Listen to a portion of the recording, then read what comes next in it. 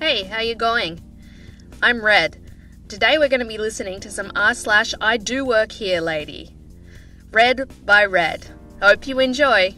Why aren't you ready to learn? So, as soon as I finished high school, I got a job as a teaching assistant for special education needs children in different high school. It was really fun, albeit difficult and demanding job, and this is one of many similar stories. For context, I was 20 at the time, 5 foot tall, and I naturally look a lot younger than I am. If I had $1 for every time someone said I'll be happy when I'm 30, I'd have the money to buy higher heels. To make the age gap less of an issue, I exclusively worked with kids aged 11 to 14, though half in the class was still taller than me. I would sit next to kids in class who needed help, or who were generally disruptive, or float around the room and try and help the teacher's class go smoothly. But I was definitely the youngest teaching assistant there, with most of the others being 40 plus. I was in the UK at the time, so my role in the room was usually not confusing since every student wears a school uniform, and I obviously do not. However, on this one day of twisted fate, I walked into a Year 8 maths class on what is called Mufti Day, which is essentially a non-uniform day.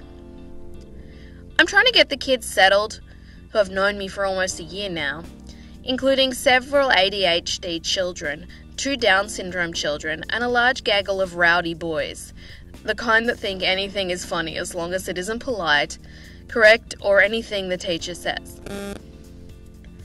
These boys were my favourites. It was the hardest class any teaching assistant had to handle, and I was waiting on both the teacher and a second teaching assistant. Then the teacher does walk in, but he's a substitute teacher. He doesn't normally teach here and is just filling in, which isn't unusual. First, he hands 2 kids some worksheets to hand out and gives me the 3rd batch. Again, not abnormal since I hand out a lot of things for the teachers. We eventually sit down and I decide for the time being to sit between 2 of the naughty boys right at the front to keep them under control, since the mere presence of a substitute teacher is enough to send their deviant brains into an overdrive of what can we get away with? Spoiler, usually they can get away with anything.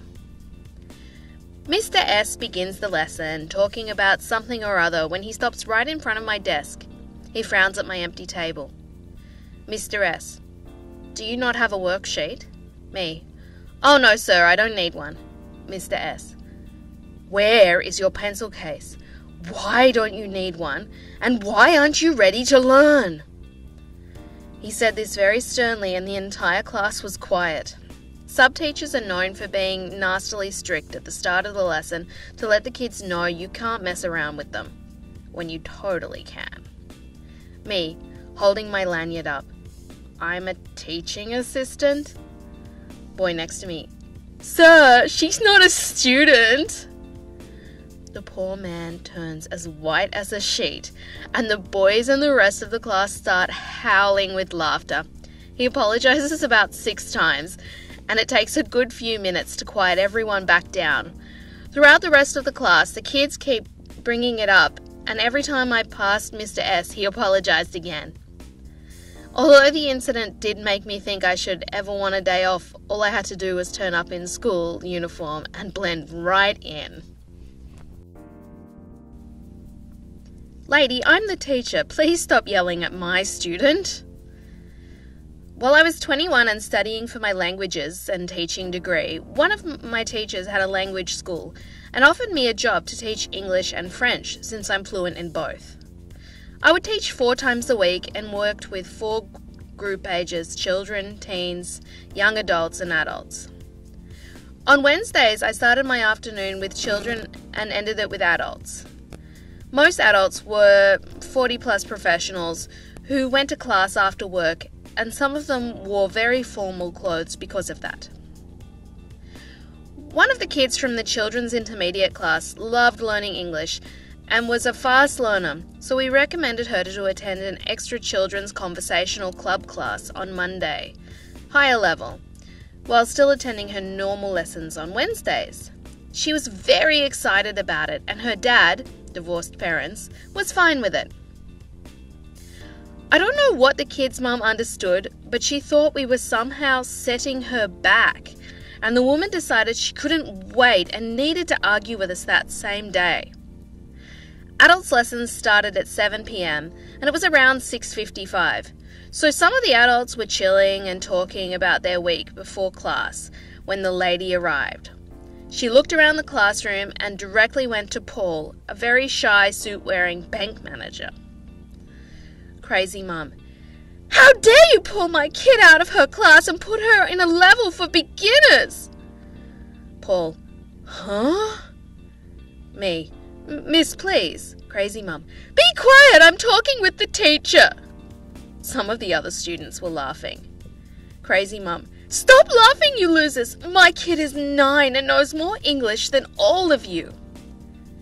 Me: "This is enough. Please get out of the classroom."